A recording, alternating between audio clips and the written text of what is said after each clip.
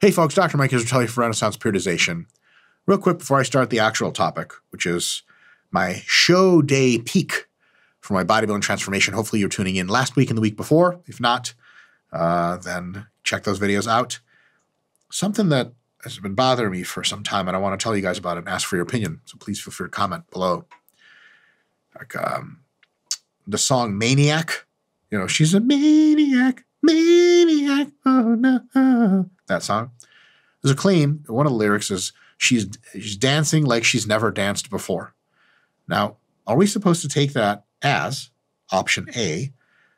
Her normal dancing game is quite high, and she's elevated to an altogether new level of expressiveness, fluidity, coordination, and just general impressive ability. Or is the accusation that she's dancing like she's never danced before an insult, being that her dancing is so terrible that clearly she has no practice in dancing, according to the singer/observer in this case? Let me know which one you think it is. Brilliant minds are curious about it. But something less intellectual is my bodybuilding transformation show day details. So last week's video talked all the way up through the peak week. Now what actually happened during the competition day? Well, here's the super top secret shit behind the scenes. Woke up at 6 a.m., and that was awful because I had to go touch up the tan. And it's when you talk to tanning people and you're like, hey, when do I have to touch this up? Because Friday I got my first tan. And they're like, yeah, just come around at 6:30 a.m. And I was like, God damn it. Because hours until you have to go to the show. And I'm like, okay, fuck. I like my sleep. I like my morning sleep. I showed up anyway.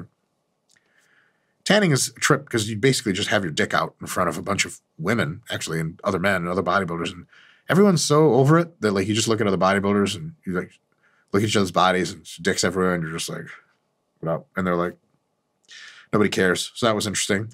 Came back after the tan touch-up, went back to sleep. Surprisingly, I was able to sleep. I did a lot of like preparation mentally for the show. And I told myself I wasn't going to get anxious, and I wasn't going to allow myself to get anxious for long, because anxiety is stupid and pointless. And it's a fucking bodybuilding show. Who gives a shit, right? And I successfully pulled that off. So I was like, came back and I was like, oh, I can go back to sleep. And I did. And at 8 a.m. woke up and went to go to the pump-up area because the show was supposed to start at 9. They told us they'd be there by 8. Got there by 8. And found out that the show pump-up area was outdoors and it was 45 degrees. So what the fuck? So I went back to the room and went to chill and sleep and got a bunch of sleep. And luckily, my coach and handler at the time there at the bottom of the show, Jared Feather, came in huge, as he always does for all of his clients, because he hung around that area and texted me when it was time for me to come back. So I could just chill. Turns out, as quite predicted, judging occurred at around 12 p.m., which means I started pumping up at, just kind of feeling out the area at 11.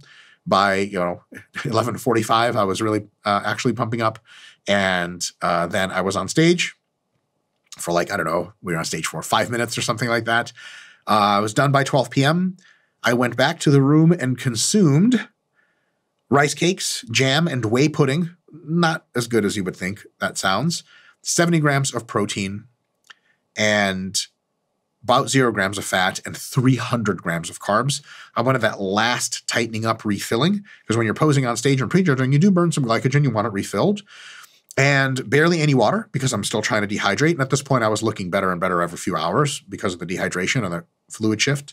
And I was like, oh shit, okay. And I was actually able to sleep and chill a bit more. I was really surprised because I really don't sleep well when I have tanner on. It feels awful. All I'm going to do, as soon as I get spray tan, I want to take a shower fucking immediately. And I just hate it, covering my body. I hate it, I hate it, I hate it. And I'm trying to sleep, and I usually can't. But this time I got a great night of sleep before, and I slept throughout the whole day. It was really awesome. 7 p.m., I emerge from my delirium and walk to the night show. On the walk over, I went hypoglycemic. I was like, oh shit. Mind you, there was no insulin use at the time. So I was like, okay, fuck.